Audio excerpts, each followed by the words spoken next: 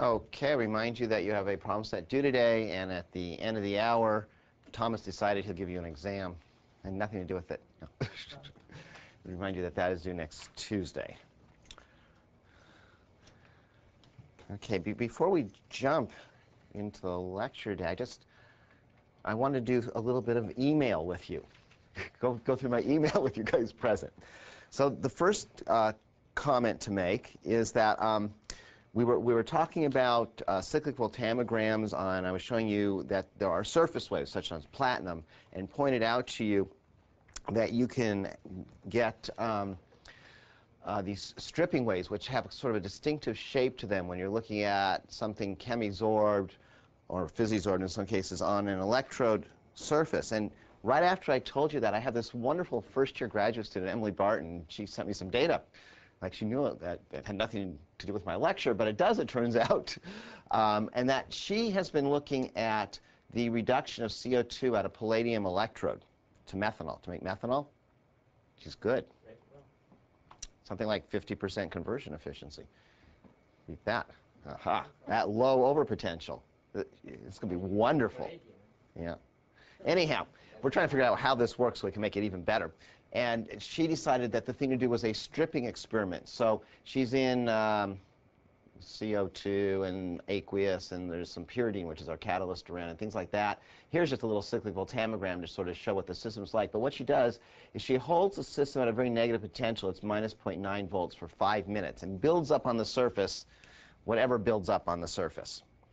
And then she'd like to know something about that. So she ramps the potential at 100 millivolts per second positive, and just looks at what's called the stripping technique. So we're only going in one direction, so it's not cyclic voltammetry. That is cyclic up there. But this is linear voltammetry, and this is called stripping linear voltammetry, because all you want to do is get the stuff to desorb from the surface. And you can see there's a species that desorbs at this potential of plus 0.8, 0.9 volts right there. And you'll notice these are clearly stripping peaks. This is all I really wanted to show you. You notice when you get a stripping peak, there's an asymmetry in the peak. Both sides aren't the same. And one side comes down very steeply, and the other is kind of more typical of your cyclic voltammetric peak. So you get all these different stripping peaks depending on, the first time she does it, she gets a big one. Second time she does a smaller one and smaller one. In other words, she is removing stuff from the surface. Okay, so all we have to do now is identify what's coming off at 0.9 volts, and we know what's happening on the surface. That's her next job. Okay, so just to give you an example of that. Now, the second piece of email is Bruce sent me an email, or 2, or 10, and very useful. He has located this website where you can obtain the software for doing the digital simulation. It's free software. You can just download it. Won't run on a Mac, which is a downside, but it'll run on a PC. And we have put that website on our course webpage, so if you'd like to download that. Now, that website is more than just, here's the software, use it. It's actually a wonderful website, in that there's links to various papers that explain how the program's developed and the science and the electrochemistry behind it. So if you want to understand what you're doing, it's good.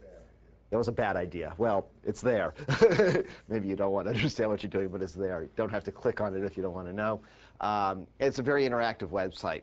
It has a lot of tutorial information on it. Very good. And Bruce has used that to look at this dependence of the peak current on the switching potential. Play around a little bit. And to also try and ask the, there's this link on the website that says the team. So you have to link there to see who wrote this wonderful software. And there's pictures that come out. And the first picture that comes up is a person, and it says, makes the tea. And then the next person that comes up is a picture that says, makes the coffee. And then the third picture comes up and says, writes the code. Now, the question is, if you look at these pictures, the tea maker and the coffee maker look like very happy, well-adjusted people, but the code maker is in terrible shape. Anyhow, let's see if I can find, so we're done with Emily here. Let's see if I can find Bruce in here. Then we'll find out how often you do email me. Yeah, it's not too bad. So, Bruce ran the digital simulation here, which I suspect means he didn't actually believe me, but had to prove it for himself. But he's looking at the position of a theoretical peak as a function of where you switch this thing, and you can see that you can get quite a shifting in your peak potential, depending how you do things. Okay, so in case you didn't believe me, there's the proof. I'm right. And we'll get out of email now. Okay, now back to what we were talking about yesterday, and that is, you'll recall that yesterday I was trying to start to pull everything together by taking the chrono techniques and cyclical voltammetry and apply it to a chemically modified electrode along with some Marcus theory we're going to get to in the whole 9 yards. Now, one thing I failed to mention yesterday, although, well, if you ever had the opportunity to hear a lecture, which I guess none of you did, by Taubey, you would have discovered that he is a wonderful communicator, and you could learn a tremendous amount about coordination chemistry by listening to him for even an hour. And he's also an excellent writer. So one thing that's very useful is when he received the Nobel Prize, you get to go to Sweden and all that and give a lecture, Nobel lecture, and that's all transcribed, that's all written. And so that is publicly available. So I put the PDF of that on the course site. That's worth looking at. Now, of course, Professor Marcus also got a Nobel Prize and also gave a lecture. And I put the PDF of that on the site. And the interesting thing there is that if you read the original theoretical papers, they're pretty dense. They're interesting. It's not like, let's sit down for a half hour and read it. You have to struggle with it.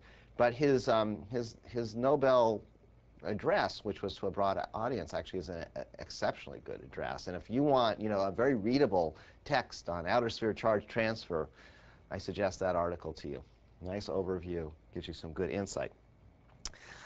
Now, the next comment is that Bruce walked up to me after the lecture yesterday and said, I think in shock, I have never heard anybody give a talk on outer sphere charge transfer without mentioning the iron 2-3 couple.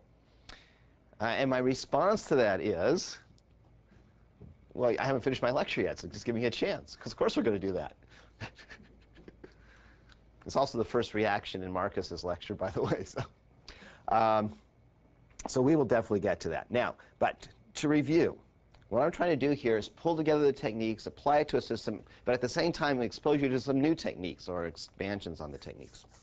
Okay, so we're starting off with this nickel ferricyanide on nickel system that is the cartoon that I'm showing you here that you saw yesterday, if you were here. Nickel electrode and a layer of microcrystalline, really, nickel ferricyanide, in which these golden balls are nickels locked in the 2+ oxidation state. The green, I said that backwards. The golden balls are irons in the 2,3 oxidation state, and the green are nickels locked in the nickel 2 oxidation state. Nickel's always green. And you have cyanide ligands hooking together, carbon on the iron side and nitrogen on the nickel side. And it makes this cubic lattice. And because those cyanides are negatively charged, there's a net excess of negative charge in that lattice, even with the nickel ions and the iron ions. And so there's some more cations, and they sit in this body-centered cubic position in this lattice. And they're whatever supporting electrolyte cations you happen to have around to do that. Now, where you can change the potential of the electrode, and in so doing, oxidize the irons, but you don't touch the nickels. And of course, when you change the iron oxidation state between 2 and 3, you change the net charge on the lattice. So if we oxidize the irons from 2 to 3, then cations have to leave. And if we reduce the irons from 3 to 2, then cations from solution have to come back in. So we have on this side of the electrode an electronic or electron-based current, a real current. And on this side of the electrode, we have an ion current that we're playing with. And so when I push the button here, I think what happens is the ion goes away. That's good. Okay. Now, one other comment to make. I did not tell you too much about the thickness of this layer. What I am showing you here actually is the unit cell for nickel ferricyanide. It can't be any thinner than that. That's about 10 angstroms. In fact, the thinnest layers we make are on the order of 100 angstroms, and the thickest layers are on the order of 1,000 angstroms. Now, why is that? The reason to do this is that nickel is a fairly inexpensive material, fairly catalytic material, a lousy electrode material for oxidations, very good for reductions. Okay. Why is it lousy for oxidations?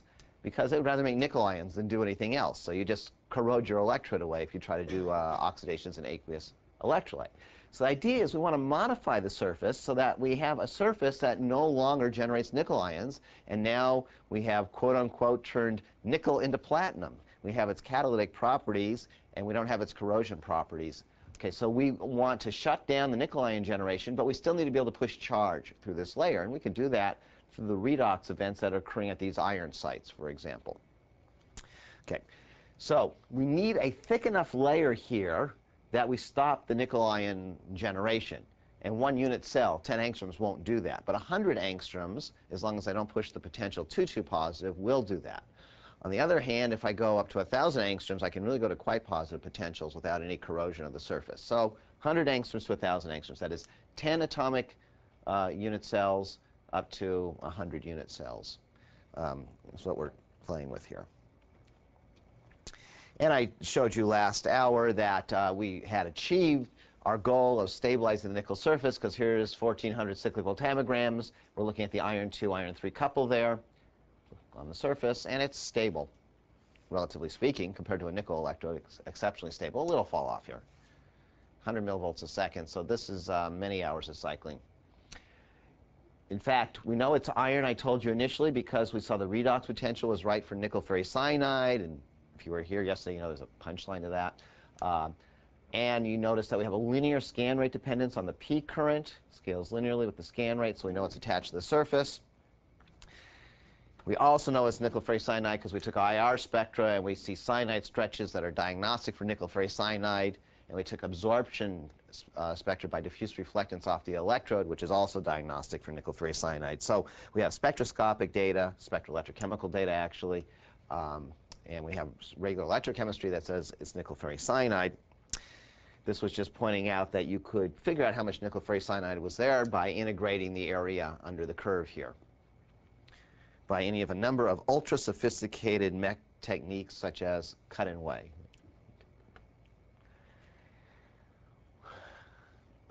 We can change some of the ligands around the iron. Well, not some, one.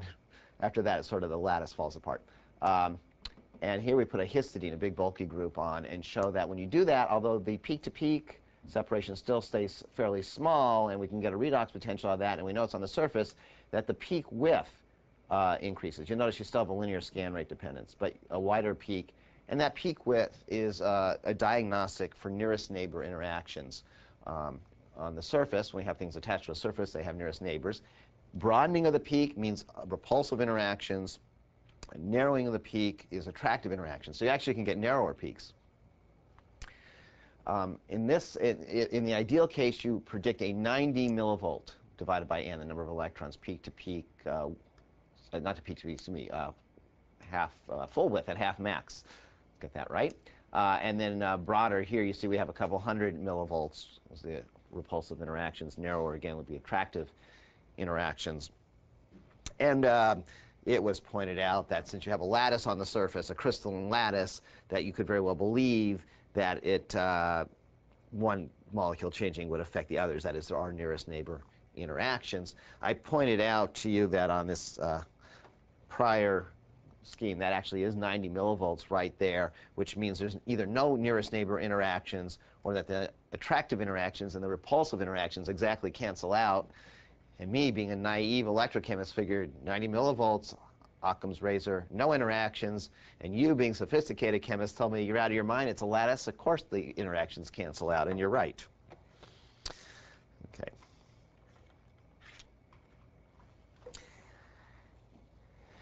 This was the last topic we started to get into last hour, and that is, if we take one electrode and with nickel ferricyanide on the surface, and we put it in a variety of electrolytes with the same anion, it's nitrate in this case, but different cations, using the alkali cations, we get a very different response.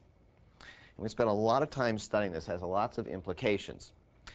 The first thing you notice about this response is as you go down the periodic table here, the peak half-wave potential is shifting. Okay. And it's just more positive going from lithium to cesium.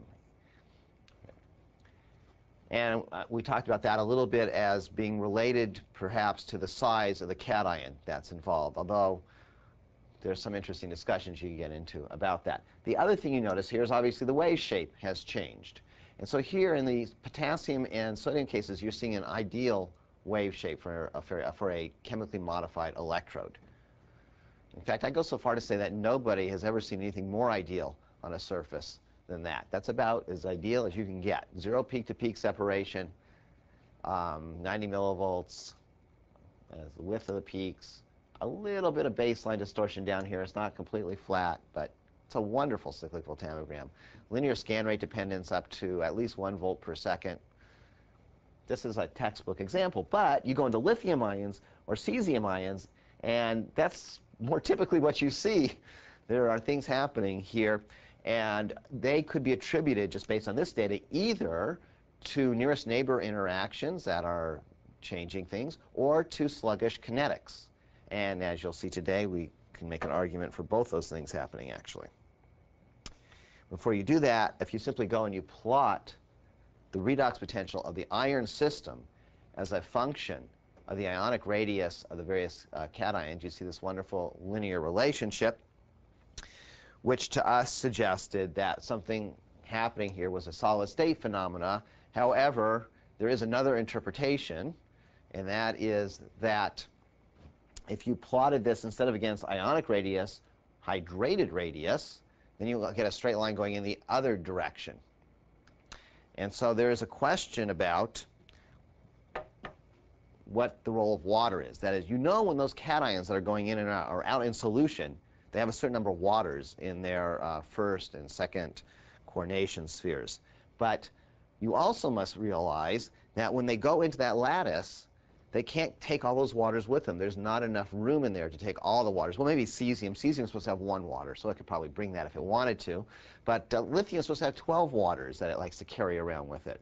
That's not going to fit in. Even sodium with 6 waters is not going to fit in. So what's the role that the water is playing? And one thing I suggested is one interpretation of this data might be that, well, when the waters go into the lattice, they have to leave, and so there's a dehydration step, if you will, and there's a free energy associated with that, and that would get fed into this free energy, and so maybe this whole shift is just a hydration-dehydration energy term added on to the normal redox potential term that we're looking at. That's one interpretation. Another interpretation is the lattice, the ions go into the lattice. This is the solid state interpretation I'm showing you here. And the lattice has to expand or contract somewhat to accommodate these ions. And how does the lattice do that? Well, to do that, the metal to cyanide bond distances obviously have to change. So if they change, then the crystal field around the irons would change. And one would expect to see maybe spectroscopic differences due to a change in 10dq of the crystal field, or electrochemical differences due to a shift in the energy of the orbitals that contain the electron that we're taking in and out, which would be the T2G orbital in this octahedral iron complex. I will tell you, we look for spectroscopic changes. Now, this is a non-trivial experiment because, remember, it's 1,000 angstroms of ill-defined material sitting on a nickel electrode, so it's a diffuse reflectance experiment. And we could not detect a spectroscopic shift, but we also concluded that the shift in 10dq would be sufficiently small, probably, that it would be really hard to pick up, and it was poor spectroscopy that we could do. And so we weren't too upset by the fact that we couldn't see that. One could still, again, interpret this redox potential in terms of movement of that T2G level. So let's see if we can get a handle on what might be happening here. We have 2 options. I just blasted this up at you last hour at the very end. So what do we have here? One of the early experiments we did to try and get a handle on this was essentially a chronocoulometry experiment.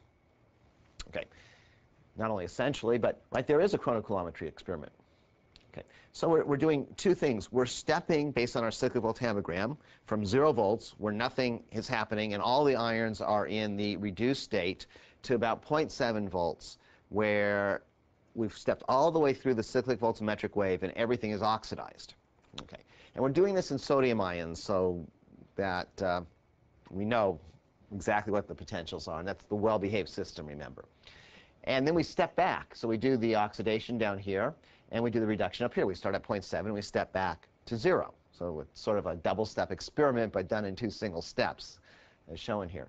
And the points are the actual data from those steps. Now, we were a little bit concerned about this experiment because, remember, we start off with an unstable nickel electrode, and we claim we're stabilizing it, but how do we know we're totally stabilizing it? Maybe 1% or 0.1% or 0.01% of the current is going to make nickel ions still. And that would mess up this curve, obviously. We'd have two processes happening simultaneously, and we have a problem. So we took advantage of the fact that we could do the spectral electrochemistry by this diffuse reflectance off the surface, and we did it by reflectance also. And so you see exactly the same experiment, but instead of monitoring the charge, we're monitoring the change in the surface reflectivity at a wavelength that tells us whether the iron is in the 2 or the 3 oxidation state. And again, you get the dots, and what you might be able to see is that the dots and over here, and the dots over here are, I said the dots, but that's wrong. It's a solid line. I'm sorry. The solid lines over here and the solid lines over here are identical.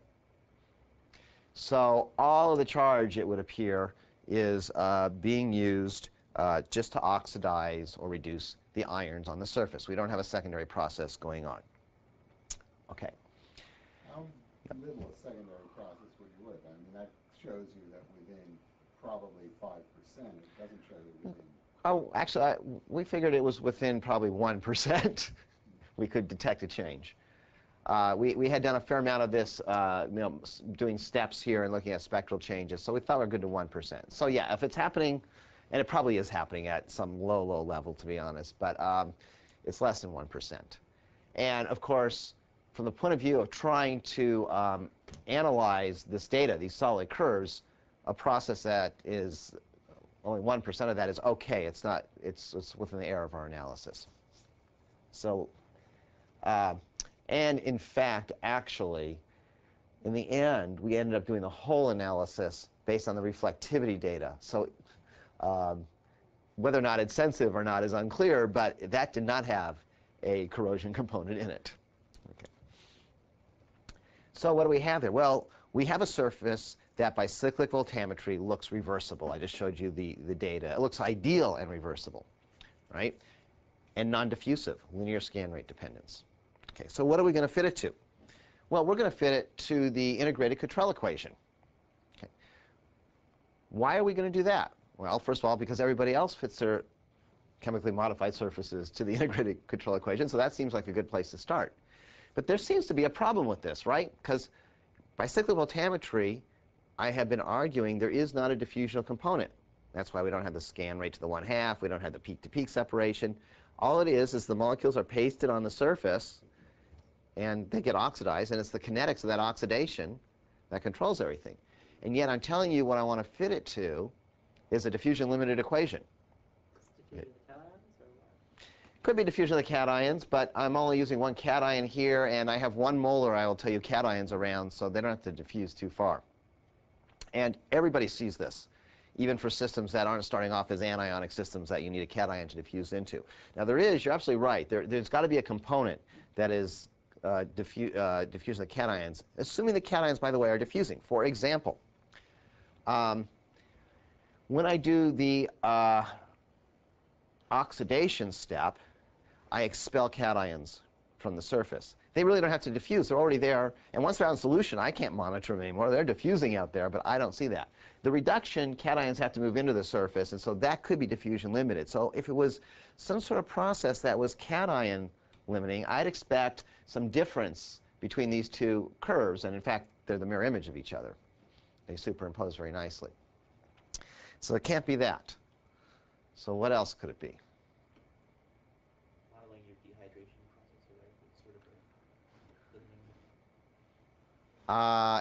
If there's a dehydration step, then there's a rate constant, that goes with that, and that would have a very different dependence than a diffusion. In other words, I'm saying that fixed second law should hold, as opposed to a first-order rate constant, and those integrate out differently.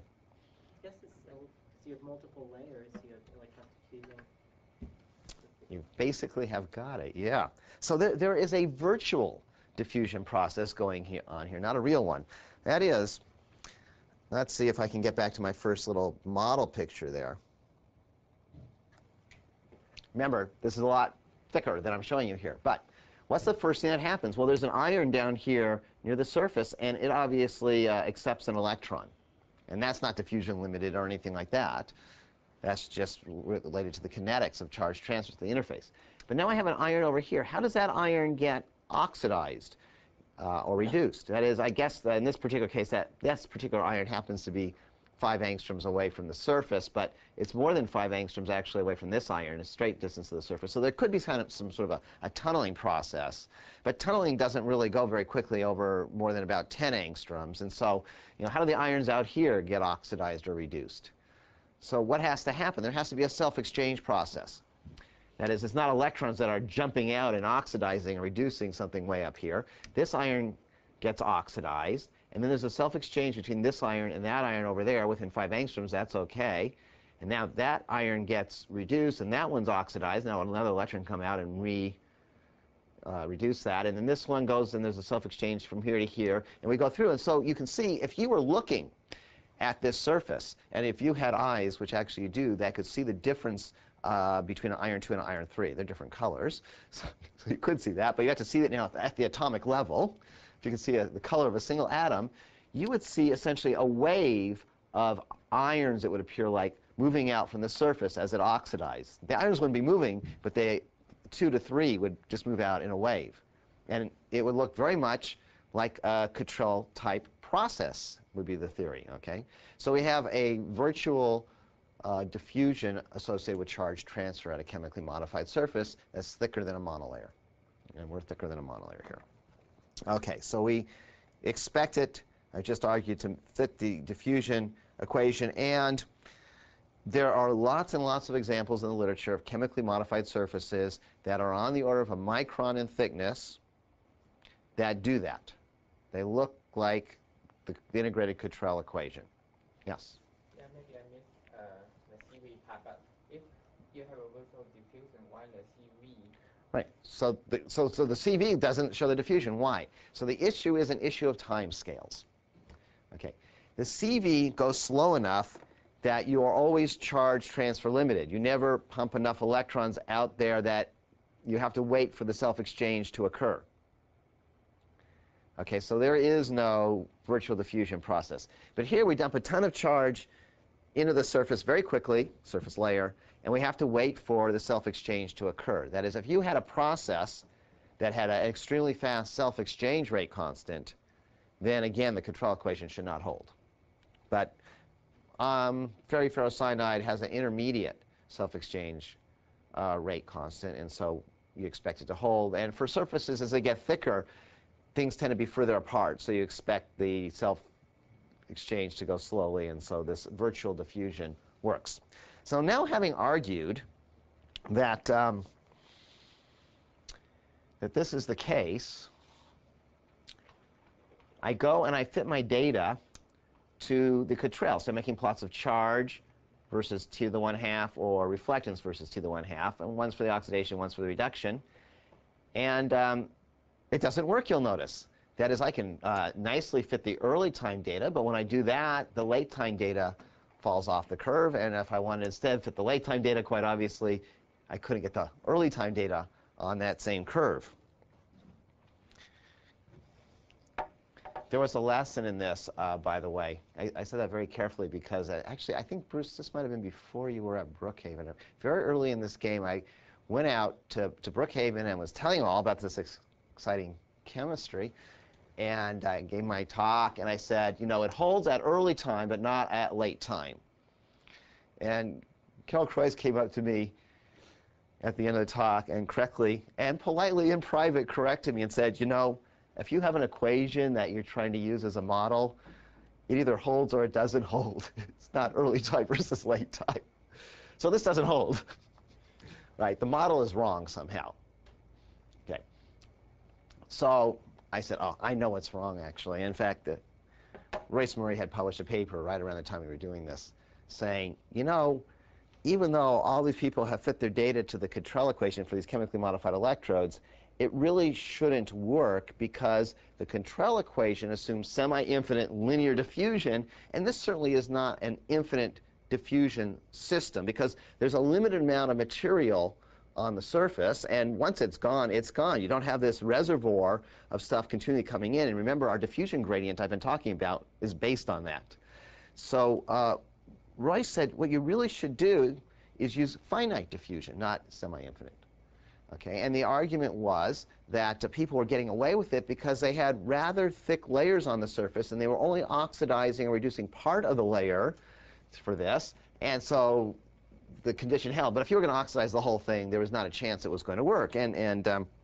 So he comes along, and he comes up with a new equation. That is, he does the normal thing, takes the fixed second law, changes the boundary conditions, so it's finite diffusion boundary conditions, does the Laplace thing on Laplace's, and he comes up with this equation, which I changed it to be in terms of, he actually did it in terms of current. We integrated it to get into charge, and then I've changed it to be in terms of reflectivity here, but this is the equation. And you'll notice we switch over from a t to the 1/2 dependence to an exponential dependence when we do that. So pretty big difference as one goes about doing that. Where d is our normal diffusion coefficient. The little d down here is the thickness of the layer, and the pi's are in there, and everything else is sort of as you expect. And so I said, we're going to fit it to that data, and it's going to work perfectly. It's about as good a fit as the one I'm showing you over here. It does not fit. So now I'm very confused. The system by cyclical voltammetry is reversible. And I know it's reversible because we can do those cyclical voltammograms I showed you for 1,400 times with very little change. So it is reversible. So even if you don't believe the diagnostics, it's reversible. And yet it doesn't fit all the standard equations. Further, if you go, instead of plotting it this way, you go and you plot it this way, what you find out, this actually, see this dashed line right here, these dashed lines? These are actually the fit to this equation. So the solid line, again, is the data. The dashed line is the fit to the equation. And the second confusing thing here is that the discrepancy is in the same direction, whether you're doing an oxidation or reduction. You would think, if you were off in one direction for an oxidation, you'd go off in the other direction for a reduction. Because what could change? Diffusion coefficients could change. So one would be big and one would be small. You can't imagine one would be big and one would be bigger. Concentrations maybe could change, but they change when they get bigger and they get smaller. They have to balance each other out. You can't have an overshoot in the same direction for both the oxidation and the reduction. So you go through all the things that are here or are hidden in here, and you can't find any suspect, really. What you're left with is the diffusion coefficient. So you say, qualitatively, what this looks like is the diffusion coefficient is changing. It's not a constant, but it's a time-dependent parameter. Okay? And it can change the same way. Now, since it's time-dependent, not potential-dependent, it could change in the same direction whether you're doing an oxidation step or a reduction step, right? So that's why you could always overshoot, because your diffusion coefficient isn't what you think it is up here. It's smaller. You put too big a number in. So you go and take that data. You take this equation. You just say, let the diffusion coefficient be time-dependent, and just fit this curve with a time-dependent diffusion coefficient. You're not worried about the functional form, the significance of the functional form, but just give me something. And if you do that, it turns out the data fits very nicely if you let the diffusion coefficient equal sort of the diffusion coefficient you would expect divided by this quantity, 1 plus t quantity squared. And if you now take that and put that back into this finite diffusion business and come up with some kind of a fancy equation like that, just substituting in, that is the points for all four of these curves. And you can see we have a very good fit. Now, the question is, what does that mean? What does a time-dependent diffusion coefficient mean? The first thing it meant was that Andy Bucarsley had to walk out of the chemistry building at Princeton University and over to the engineering school, because who in the world has heard of a time-dependent diffusion coefficient except for an engineer? Chemists don't know about such things as a rule. So I did that, and these wonderful chemical engineers said, well, there's this wonderful textbook by Crank that will teach you everything you ever wanted to know about diffusion, which is unfortunately true. And it's sitting in the engineering department. If you ever need to know anything about diffusion, get Crank's book. It covers every situation, including the possibility that you might have a time-dependent diffusion coefficient. Now, Crank tells you that, of course, when you have a time-dependent diffusion coefficient, there's a reason for it. It's not time. There's some physical parameter that's changing with time and gives you this apparent behavior. And Crank points out, for example, that concentration might be something. If you have a time-dependent concentration, then that could do it. But, of course, we don't here, because we've already taken the concentration into account separately. We know about the concentration. And he points out, because it's an engineering text, that if there is a time-dependent thermal gradient going through your system, that will do this. But, of course, we don't have that either. And you go through the various possibilities that Crank suggests, and you throw every one of them out as not applicable to this system. So all you know right now is you have a time-dependent diffusion coefficient. Say, okay, what might cause that? So you go back and you think about the chemistry. And you go back to this idea that it's perhaps a naked ion going in and out that loses its water. Maybe not naked, that's too extreme, but loses its waters or some of its waters as it goes in and out. And that when that ion gets into the lattice has to accommodate its size. Okay. And you start thinking about models like this.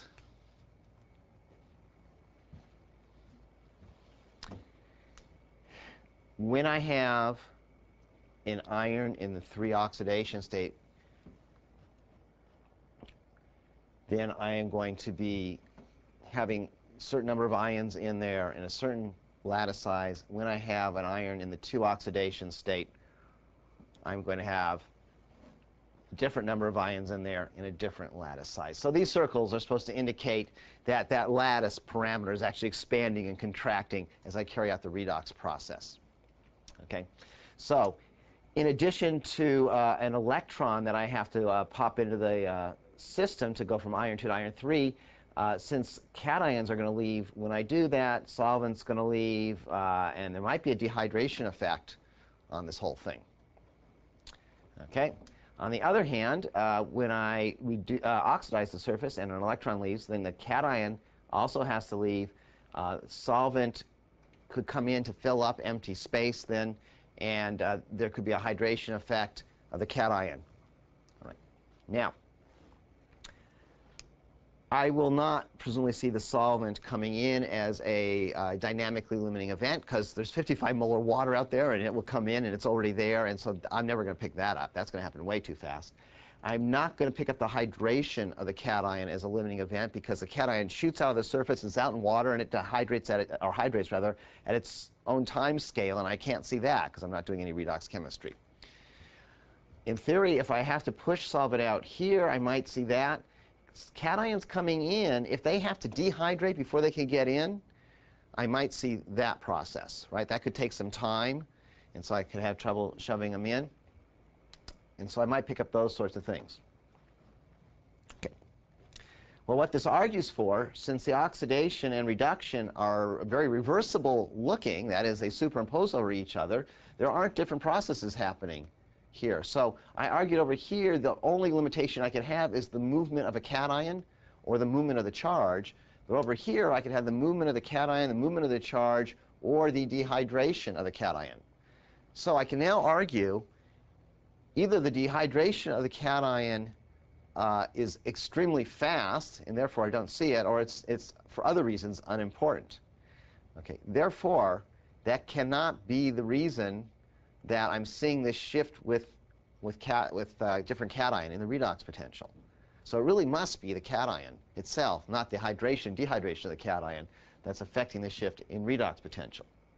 In addition, I could argue, why would I have this time dependence? Well, as this thing is oxidizing and reducing, that lattice is literally expanding and shrinking. So a given cation, depending when it leaves the surface, and this is where what you were saying comes in, samples a different environment. That is, a cation leaving early on has this big open lattice, say, and it has a certain effective viscosity, if you will, for the cation moving through that lattice, and it sees a certain diffusion coefficient for the cation now.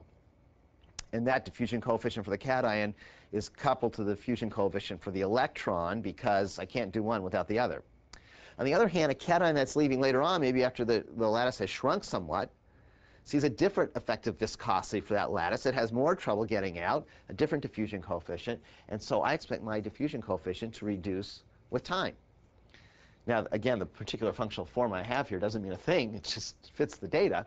But that would account for everything, that the lattice has to accommodate the diffusion, the cation that's coming in and going out. And I have this expansion and contraction. Now, that's a very nice story, but it falls in the realm of a fairy tale, right? That is, it is totally consistent with the data that I have shown you here. And we came up with all of that from the data I'm showing you here. But there probably are lots of other models that are totally consistent with that data. You don't want to really go and stake your life on that whole picture based on a couple of chronoamperograms. It doesn't really tell you much about structure. It is convincing, though, that the dependence is not due to hydration, dehydration, that in fact our guess that we should make the plot versus ionic radius of the lattice of the cation was correct. And that what we are seeing, therefore, when we see a shift in that redox potential, is a moving around of the T2G levels of the electrons. So for those of you just that need a reminder, if I have iron in a ferrocyanide environment, then the d orbital split into this 3-2 pattern. And if it's iron 2,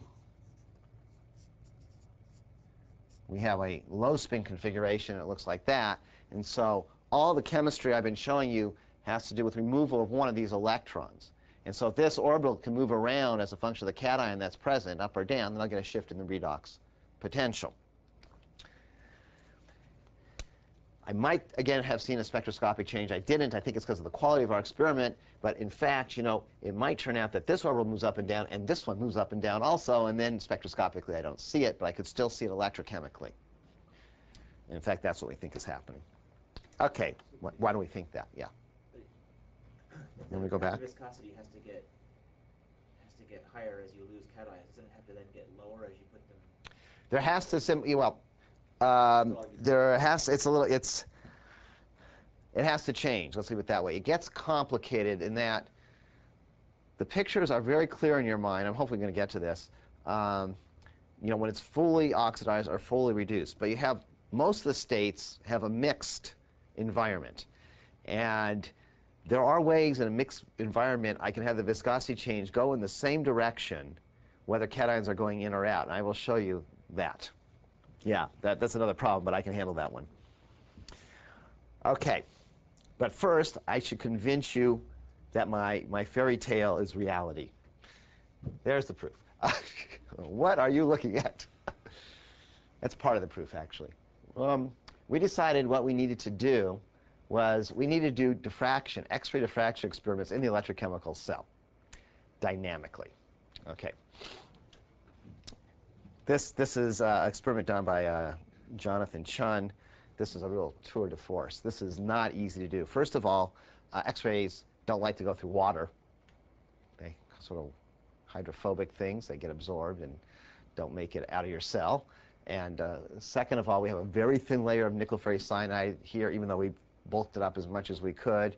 And third of all, you have to have it in a cell, and so you have to have an X-ray transparent cell. And then you have to be able to fit this all in your diffractometer. And remember, the thing about a diffractometer is it rotates. I'm looking at an angle down here versus a scattering intensity. And there's all these wires and whatnot that can get tangled up. So Jonathan built the cell. He made it work. And what I'm showing you is just one of the reflection peaks. There's not that many reflection peaks, to be honest. We typically could pick up 3 or 4.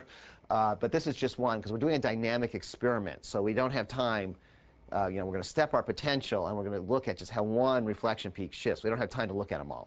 We can do them separately. They all shift the same way, so we know we're looking at the right thing. But here's the idea. This is a scattering peak when you have the iron in the reduced form. Here it is when you have it in the oxidized form. So in other words, I am telling you there's the direct evidence. The lattice parameter is expanding and contracting as I oxidize and reduce it. And this one with, in this particular case, 2 peaks there, broadened out, is in a form where it's sort of a 50-50 mixture. Why do you need to do it in the cell? Why don't you just make the 2 oxidation states and just do X-ray diffraction? That might have been already even known, right? Like that? Yeah. Well, we did that first, of course. And what we found was, I'm not showing you the diffraction patterns here. They weren't all known. First of all, people, not too surprisingly, hadn't made every one of those cation ones, because who would bother? There's a reason to make the cesium one. If you ever decide to go into the nuclear waste industry, you'll find out that things like zinc and nickel ferricyanide are very important. So you have your spent fuel rods, right, and you want to pull the radiocesium out of the rod. And so it turns out you make a column of, typically it's zinc ferricyanide, but nickel ferricyanide has also been used. And you use that as your support material, and you pour this nasty acid, glowing in the dark stuff down the column. And the cesium ions have an amazing affinity for these nickel ferricyanide Prussian blue type of lattices, and they just go in there, and the rest of the stuff goes through. And then you take this rod now. The problem with the affinity is it's so high that it's not like you can elute it now and go and collect it and get all your cesium-137 easily. You could have, but why bother? It's just waste, and it's 1950 or something like that. And so you just take the whole column and you ship it off to Idaho, right? Or somewhere around there. Is it Idaho? Washington, Idaho. South Carolina. No, it was all up in the Washington and Idaho. Washington has all the tanks. Yeah, you put them in the tanks. Yeah. So I was shocked. We were doing this work, and about 5 years into this work, I'm shocked to read in CNE News, scientists at, I guess it was Battelle Northwest, are concerned that ferrocyanide may explode. Going, what? Ferrocyanide doesn't explode. I mean, what are they talking about? So it turns out they've got these tanks full of cesium, zinc, ferrocyanide, and they were getting kind of hot over time due to the nuclear decay. And they were concerned that the tanks might rupture. And they were trying to figure out what to do. So the solution was, and then now it turns out that the tanks are leaking. That's another issue. Only 3,000 curies a year. That's right. Nothing to be too concerned about. And besides, never mind. So some of these have been done, but not all. So we made them all. And it also turns out getting a sample that's crystalline enough to get any kind of diffraction off of is a little tricky. So we made all these, and we measured the lattice parameter with the various cations around, both in the reduced state and in the oxidized state. And as Bruce said, why didn't you do this? It changes, and it changes by about a tenth of an angstrom. And in lattice parameter field, that's huge, big change. So this is an amazing thing. That little thin layer on the surface, as you oxidize and reduce it thousands of times, it's expanding, contracting, expanding. It's a solid, and it keeps doing that. And you get away with this because it's so thin that it's flexible. But the thing is sitting there expanding and contracting very reversibly. And of course, after you do this, though, you have to go and do the experiment I showed you first to see it in action and actually see the dynamics. Because there is a question. I mean, well, there were a lot of questions. Like, just because you got this causally, do you really think that's happening in the electrochemical cell? Right.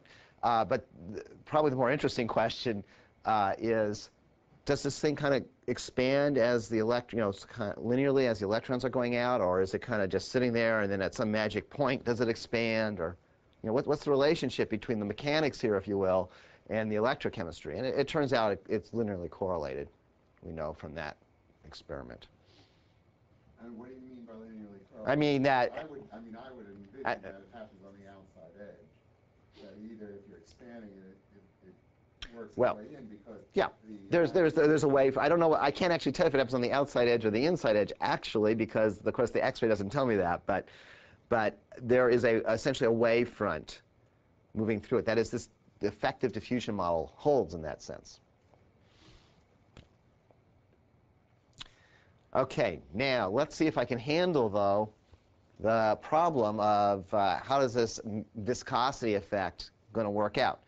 But let me do that in a secondary context, and that is, well, you have these cations and you're sensitive to them, so why don't you build a cation sensor? In fact, it's easy to show. I pointed out to you cesium and nickel ferricyanide are just made for each other, that you can detect really small amounts of cesium ions, nanomolar cesium ions. And it turns out there is no good electrochemical technique or other kind of technique, actually, unless you happen to have radiocesium, of detecting cesium ions. So cesium ions is something you wanted to detect this would be by far the best way to do it, by these cyclical tamograms. And you could do it in the presence of other cations. So let's say you were a professor of chemistry, and you were married to a woman who's a professor of immunology, of pathology. She's an immunologist, viral immunologist. And she likes to look at viruses infecting cells, human cells, and killing them. HIV is her favorite one. So my wife is one of the discoverers of HIV. But that's not what she was working with here. This was something a little less potent, like herpes, that would make your life miserable forever.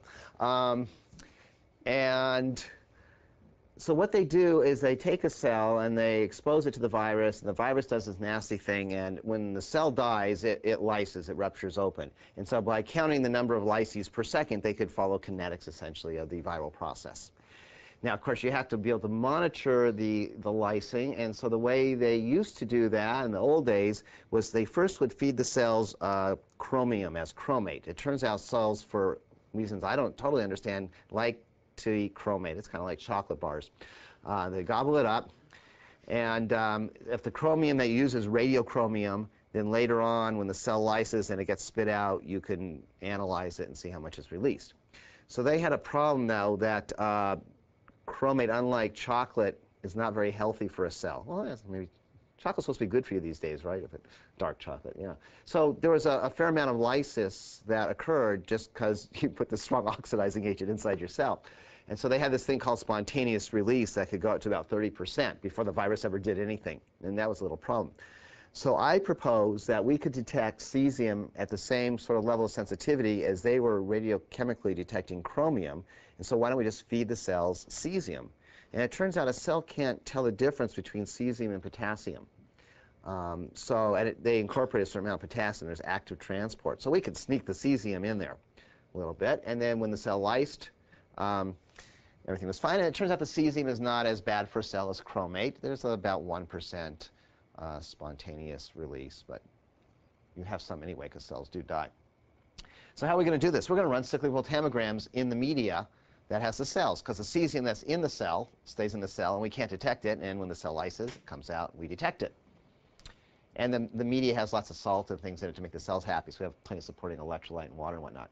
So the idea was supposed to be, here is your electrode primarily in sodium ions, sodium nitrate, SCV, and just a few cesium ions around. Okay? And then you add in more sodium cesium ions, and you see the sodium peak go down, and the cesium wave go up. And kind of this is dropping down, and this cesium wave over here is moving up.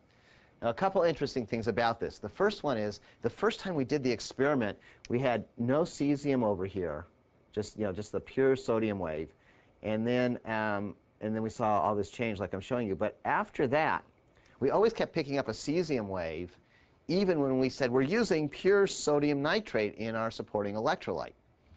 And it turns out the problem was that we were so sensitive to cesium that we were using beakers, glass beakers, for our electrochemical cells. And the first time you exposed it to a small amount of cesium, the cesium would chemisorb on ion exchange into the glass. And then later on, even though we didn't put any cesium in, a little bit would come out, and we could detect it. So eventually we switched over to polyethylene, and the whole effect went away. But we're very sensitive here.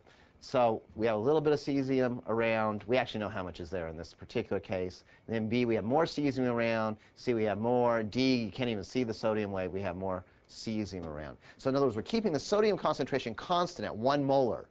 And we're adding in cesium as we do that. And we're looking at this iron 2,3 redox couple. And you'll notice that D, where we've converted the whole thing over to the cesium form, we'll only have in there 10 to the minus 2 molar cesium ions in solution. So we convert the whole thing over, even though we're in the presence of 1 molar sodium ions. That is, we have a much higher affinity, or partitioning coefficient, for cesium ions over sodium ions. Okay, so that's all fine. Then you say, okay, either in one of those boxes in my lattice, there's a cesium ion or a sodium ion. And so as this goes down, this should go up, and qualitatively see that.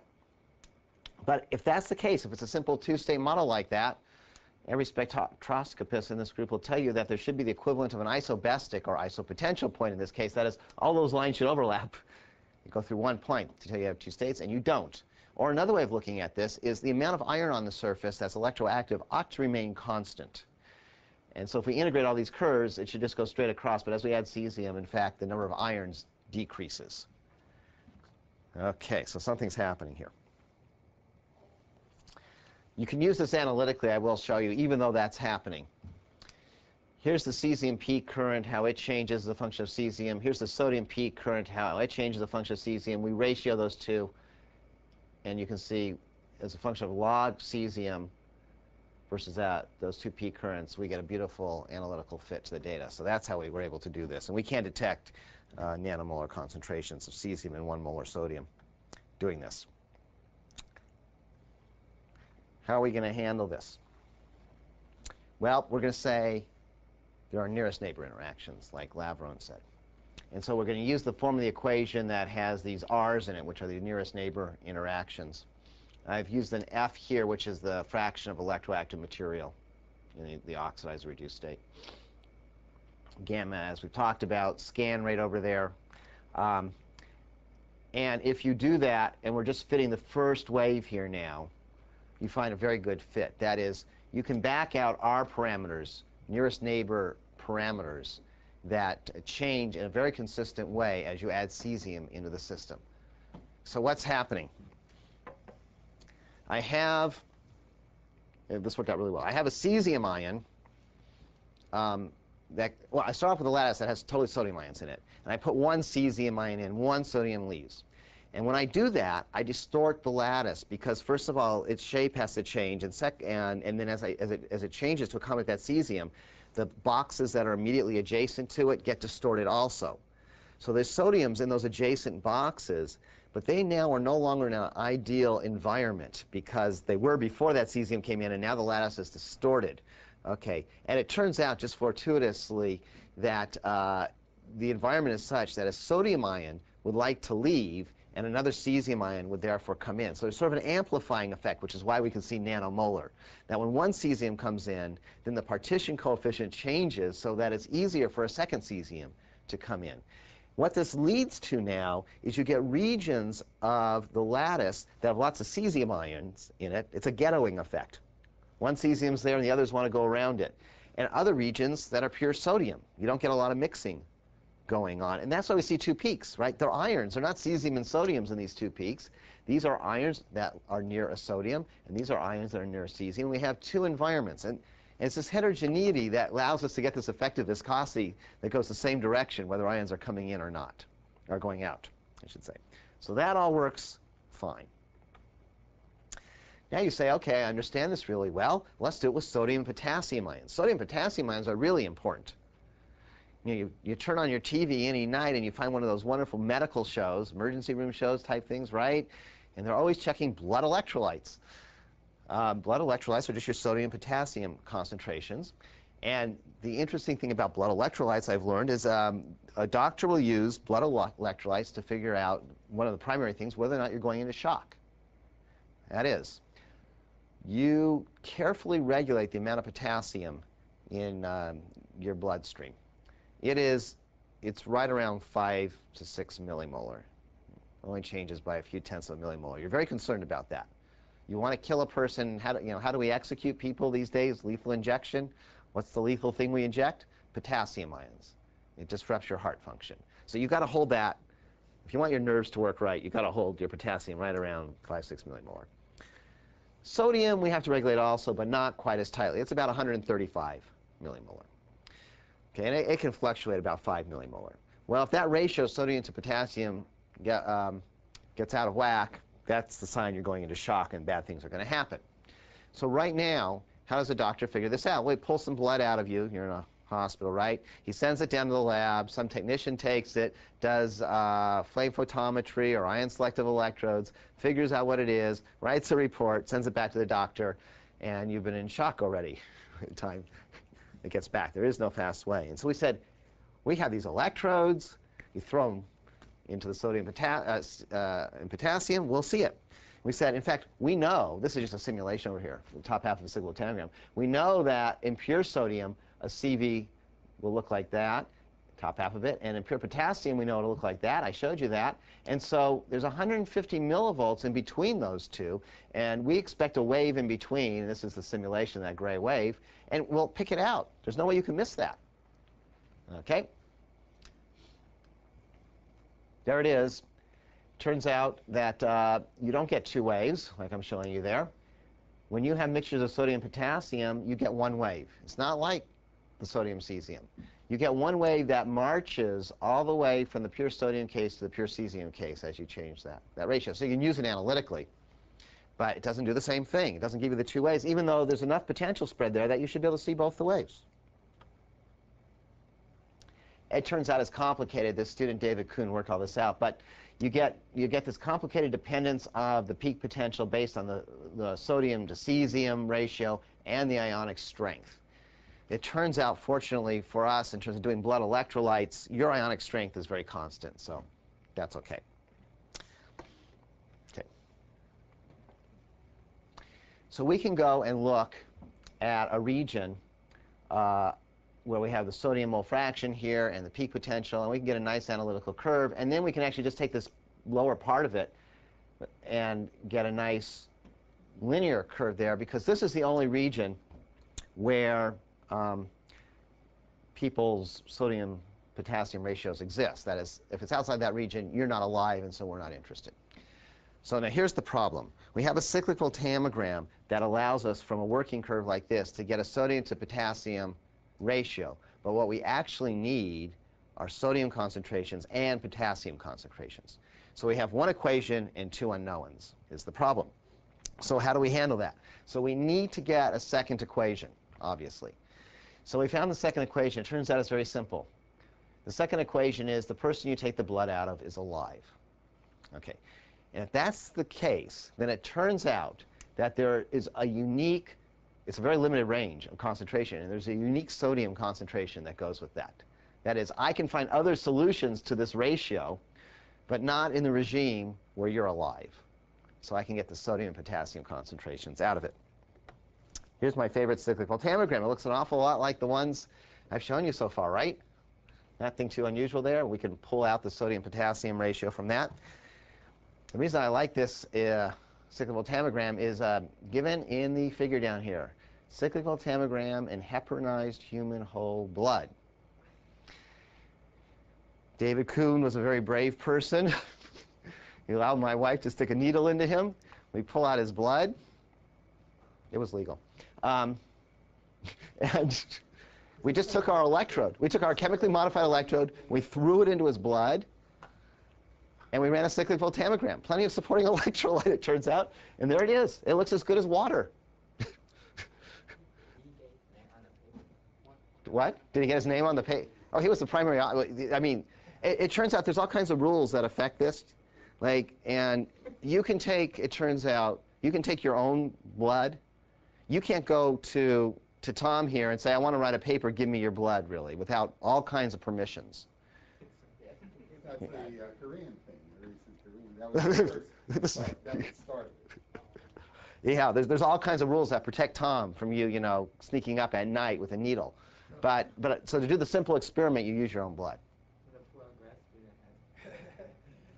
He actually, the poor graduate student, got his PhD, and he went off to the University of Hawaii, where he's a postdoc with Gary Recknitz, who's an analytical electrochemist for a while, and then he started teaching there, and then he said, what I really want to do is go to medical school. And he went to medical school, and he got his MD, and then he went and was a resident at Mass General, and he's doing really well today. The poor graduate student is doing just fine, and it's all because of the blood. He's a pathologist. He does analytical chemistry, essentially. Okay. Why only one peak when there's sodium, potassium, but two peaks when there's sodium, cesium? Well, sodium and potassium are very similar in size, and so when a potassium goes into the lattice, it does not distort the lattice significantly, and the boxes immediately adjacent don't want to have potassiums in them now. So now we have more or less a homogeneous distribution of sodium and potassium ions that just depends on the fixed partition coefficient between ions out in solution and ions in the lattice. And so it's more like an alloy or a mixture, if you will, and it just moves slowly from one point to the other. We don't have those two different environments. Okay. And so here you see if you will, a lattice viscosity change that's rather constant with the change is rather not constant, but changes homogeneously as you change the sodium-potassium ratio. But it doesn't matter whether ions are coming in or going out. At that ratio, sodium-potassium, you have that lattice parameter, and hence that viscosity. Wouldn't you describe the shift in the potential as being caused by the distortions, though? So It's a distortion, yes. But it's not such a big distortion that the adjacent box has a different affinity for the ion that's in it than it started with. So we can see it at the electronic level of the redox chemistry, but not at the structural level. Okay. So let's try and summarize this a little bit and see what else we can do here. So here's my solid electrode. Here's my chemically modifying surface of A molecules that are stuck to the electrode. And I'm just listing here all the different processes that might happen and things that might be rate limiting. So we saw already that there is a effective diffusion coefficient, a charge transfer diffusion coefficient, for moving the charge through these A's by self-exchange. So that can be a rate limiting process. A second possibility is the heterogeneous charge transfer electrode out to the layer. Could be rate limiting. We've seen that in other cases. Okay. Another possibility we've already talked about is the ions have to come in, these counter ions, the supporting counter ions, and that, in theory, could be rate limiting. Now let me add another complication to this system. So far, all we've had is redox features on the surface. But what if we put a redox molecule out in solution here, a B molecule, and ask how it interacts? Well, one possibility is B would just diffuse out to the surface. That's probably going to happen pretty fast. It's out in the solution, but that could be a limiting process. A second possibility is B might start diffusing through this layer, and that would have a different diffusion coefficient. Could be limiting. A third possibility is that this whole charge transfer thing is very fast, and we push A minuses out to the outer surface here very quickly. And so as soon as a B gets the outer surface, it reacts with A minus in a charge transfer event to make an A and a B minus. Like a rate constant associated with that by molecular now. Or these B's that diffuse in, if the A minus coming out isn't so fast, might meet somewhere in the middle here, and we might get an A plus B going to B minus, and then the B, of course, has to diffuse, B minus now has to diffuse back out. So all of those things could be happening if I have, in particular, a B molecule out in solution, and any one of those could be rate limiting. So I can come up with all kinds of wonderful kinetic schemes for doing this. Savion looked at this problem very carefully and looked, as I said yesterday, did the Nicholson and Shane sort of treatment for all these different kinetic schemes, both by CV and rotating disk, and tells you what the diagnostics are and how to treat it and to figure out what of those is rate limiting and what's the right mechanism. Whoops. Let me give you just one example here of how this might work out. Here is Bruce's friend. Okay. Here's my nickel ferricyanide derivatized nickel electrode, nothing in solution but salt water. Here is a platinum electrode, and I have it sitting in what electrochemically would be a ton of ferric ions, ferric nitrate. And I attempt to reduce them in ferric nitrate, and nothing happens. I mean, a teeny little current way out here. Redox potential is way back here. You just can't do it.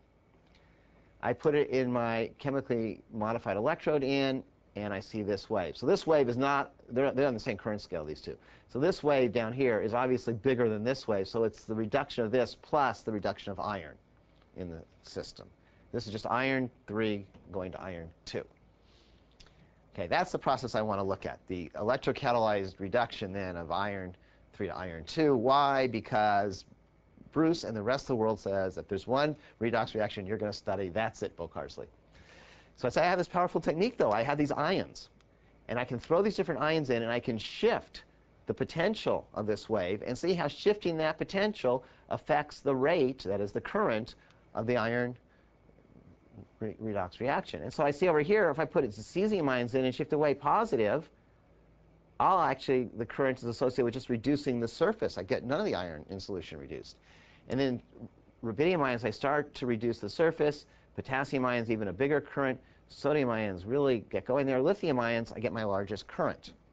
Well, qualitatively, this is what Marcus is telling us is supposed to happen. As the redox potential between the iron and the ferricyanide get further apart, the rate should go up, right? That's this cross relationship that I've been talking about. You can't easily get the data out of those cyclic voltammograms or linear sweep voltammograms, so we went to the rotating disk experiment. So here's rotating disk voltammetry. And what we're doing is we have a nickel ferricyanide derivatized electrode. We're in lithium ions, where thing goes the fastest. In this particular case, we did it for all the ions. We have our ferricyanide, and now we've backed off to a more reasonable concentration there of 0.5 millimolar for an electrochemistry experiment. And we are doing these voltammograms as a function of rotation rate. And you see we come out here to these plateaus, and these plateaus get larger, more current, the faster we rotate our electrode. And you'll recall, if you can think back to when we were talking about the initial purely diffusion or mass transport limited actual case, this is the voltammogram that I said you would generate based on the equations that we saw and a Nernstian response, and that it should depend on the scan rate. And you're seeing it here. Now, this is sort of beyond electrochemistry in a sense. There had to be a really good chemical engineer that came along and showed electrochemists how to solve hydrodynamic equations. And when you do that, you can find out the actual relationship between the rotation rate. So this omega now is not a scan rate. We're scanning really slow, like 10 millivolts a second, so that doesn't come into play. But this omega now is the rotation rate of the electrode, the RPMs of the electrode, and the current. And you notice the current there has a little L, capital L next to it, which stands for Levitch, because Professor Levitch in the chemical engineering department, I believe at NYU, is the person who worked this out. Well, I did when he was in Russia. Well, he was later, yes, he did it when he was in Russia, but he was later at NYU. No, it was at City, I think. Oh, was he at City? Okay, I may have that wrong. Okay. He was in New York somewhere. He was not in California. Okay. Anyhow, you have an equation here that depends on what? There's some constants. There's your N, number of electrons that transfers in the Nernst equation. Your F, your A, you know that. You'll notice the diffusion coefficient now goes as to the 2/3 when you work this thing out. A little different dependence there. Rotation rate, again, to the 1/2. This nu here to the -1/6 power is the kinematic viscosity. And that's the number you look up. And it's the viscosity of the medium, and it turns out it goes that way, and chemical engineers understand this. And then the C is the bulk concentration there. Right? Right? Yeah. Okay. And so what this predicts is that there, in a purely diffusion, this is for the reversible diffusion limited case, in a purely diffusion limited case, that there should be a linear dependence between the plateau current out here and the square root of the scan rate. So you take our data and you plot it versus square root of the scan rate, and there's the plateau current, and there's the data right there. And it's not very linear, and you put in the right constants that Levitch tells you to put in right there, and you should get this dashed line. We fail miserably at a diffusion limited process, a simple diffusion limited process. So then you go to the next most complicated equation. The simplest one didn't work. This is how you play the game, guys. And that's a Kurecki-Levitch equation, which says that if you look at this Levitch current, you might also have a kinetic limitation. And so you may have a current associated with the charge transfer kinetics. And in the rotating disk case, the total 1 over the total current will equal 1 over the kinetic current plus 1 over the Levitch current. And of course, for the Levitch current, we have this equation up here. And for the kinetic current, this is all very interesting. This is going to relate to what's happening in the layer, the nickel ferricyanide layer. Now, we have a molecule. The reason to do rotating disk here is we have a molecule out in solution. It is affected by the rotation, obviously. We have a molecule glued to the electrode surface. It doesn't care if it's rotating or not. It does the same thing. So in this particular case, the kinetics has no rotational dependence to it. That is, it is the intercept. So you go and replot your data now, not square root of scan rate versus current, but 1 over rotation rate, because that is to the 1/2 power, because that is the Levitch functionality, versus 1 over the total current. And there's your linear plot, just like these guys say you're supposed to get, with a non-zero intercept down there. And from that non-zero intercept, you back out this, and you know what your coverage is, gamma, and you know your solution concentration right there, and you know the area of your electrode, and you know N, and you know F, and therefore you can get the rate constant K for the oxidation of the solution irons by the nickel ferricyanide. And so you do that for all the different cations, shifting around the redox potential for the irons, and you make a plot of log of that rate constant, log K12 versus delta E, the difference between the known iron 2,3 redox couple and the nickel ferricyanide couple as a function of ion.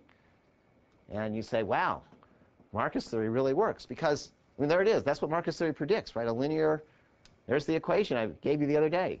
K12 equals the self-exchange rate constant times the equilibrium constant, which is really that delta E right there, times this F, square root, right? So log of K12 should be equal to this thing right here, where if you take all these constants out here and throw them together, it's 8.5 per volt. That slope is 8.49. We've got 8.47 here. That's 8.49. It's the slope on that line. So you say, you know, Marcus theory has no right to work here.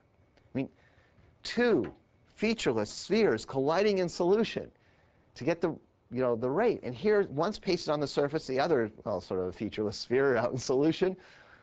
And it all comes together, and it still works. Okay.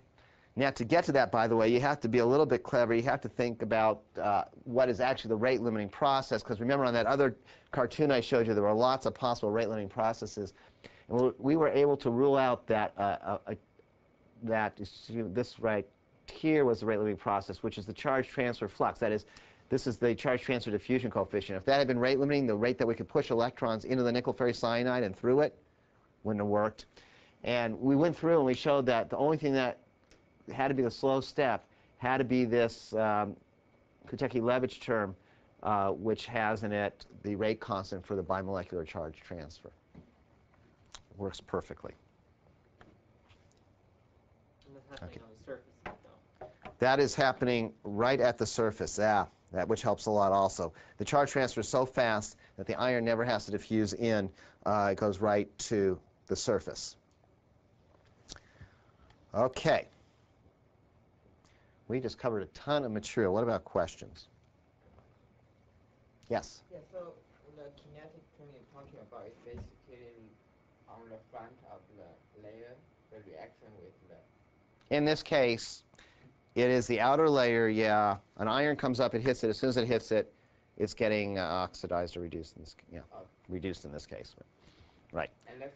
But any of, I mean, it could have turned out that any of these processes were rate limiting, and then that's what we would have learned about. So, but it turns out this, in that particular case, it is this process right here that is the rate limiting process. And so that's what let us relate it back to the Marcus theory. so in other cases, it will have a different equation for the Yeah. the bunch. Yes. Yeah. Well, it turns out there's always going to be an equation that holds that's 1 over the total current is equal to 1 over a sum of other currents. But they're different currents. In other words, just there's an intercept. You can always extract an intercept, but what does that intercept physically respond to? Depending on what's rate limiting here, it responds to different things. Yeah. And of course, if it had turned out it was something like the diffusion, you know, of B through the lattice or something like that, or even this process, we would have not got the Marcus dependence that we were looking for. Another question is, why the palladium electrode doesn't do the redox chemistry on iron itself? Why doesn't the platinum electrode reduce iron? Because it turns out that the reduction of ferric to ferrous is an inner sphere mechanism. It goes very, very slowly by outer sphere. So I could have thrown in chloride ions, actually, and it would have gone. Okay, and what happens was the electrode, the chloride would attach the electrode and the iron, and we get a charge transfer through the chloride. We're using the ferricyanide to play that role. It goes by inner sphere. In other words, that iron must be coming up on a cyanide out here attached to an iron, and there's a bridge formed. Does inner sphere processes explain most of why some electrodes will do fast kinetics on reducing some species and others don't? Well, you could always just implicate a difference in rate constant, so it depends how big a difference. In other words, you could have two electrodes, one that appears to do the process, one that doesn't. They both go by outer sphere, but the difference is there's a different activation barrier and hence a different rate constant. So that's a possibility. So not always, but certainly there is the explanation in many cases that the mechanism changes when you change the nature of the metal in the electrode. And yeah, one's inner sphere, one's outer sphere. It can be more complicated than that. For example, remember what I talked about when we did Taffel's work. So in that case, platinum is great at reducing, say, water to hydrogen, but mercury stinks. It's been shown that you make platinum hydrides on the surface in the platinum case, and that they go off and make hydrogen, no problem. But in the mercury case, you're going through free hydrogen atoms, which are very hard to generate. And so you have this horrible overpotential problem. So it is certainly can indicate a mechanistic shift, but it may not be as simple as saying, oh, one's inner sphere and one's outer sphere. It could be a different mechanistic shift. And Just if I may add to that, I mean, when you shift the mechanism, you're shifting both kinetics and thermodynamics. And the thermodynamics has an effect on the kinetics as well. So that for the hydrogen case that Andy mentioned, you're producing a hydrogen atom, which thermodynamically is very, very hard to produce. So you've shifted the potential, by a long way, and of course then the rate will change tremendously. But you can also, by going from inner sphere to outer sphere, you actually change the kinetic parameters, the reorganization energies and stuff, and that will also have an effect. So it's sort of complicated. it's complicated. The other point to make is, well, I guess you made the point. It's complicated. But the world, it's nice to say the world could be divided into outer sphere processes and inner sphere processes, but there are processes that are complex mixtures of those two mechanisms. And actually, ferricyanide itself is a good example of that. Ferricyanide is not gaining and losing a ligand in a charge transfer process because the cyanides are perfectly happy. So it's not an obvious candidate for an inner sphere charge transfer. Most people in the earlier literature did call ferricyanide a pretty good outer sphere reagent. But in fact, in most cases where ferricyanide goes and oxidizes or reduces something, there's an intervening cation. So there's a cyanide ligand, there's a cation on the negative side of that cyanide ligand, and that cation is going to hook up to the other molecule that's going to be oxidized or reduced. That's an inner sphere process, but not through the first coordination sphere, it's through the second coordination sphere now.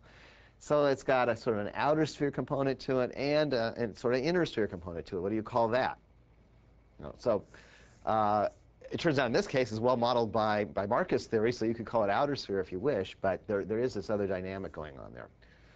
And as we learn more and more, in particular about this reorganization term, that lambda that Bruce was just mentioning, that's sort of the great leveling in all of this, because that has an inner component, right, and an outer component. And you could say all reactions are outer sphere reactions. It's just that inner sphere reactions have a huge lambda inner associated with them, whereas what we call outer sphere reactions are more affected by the lambda outer.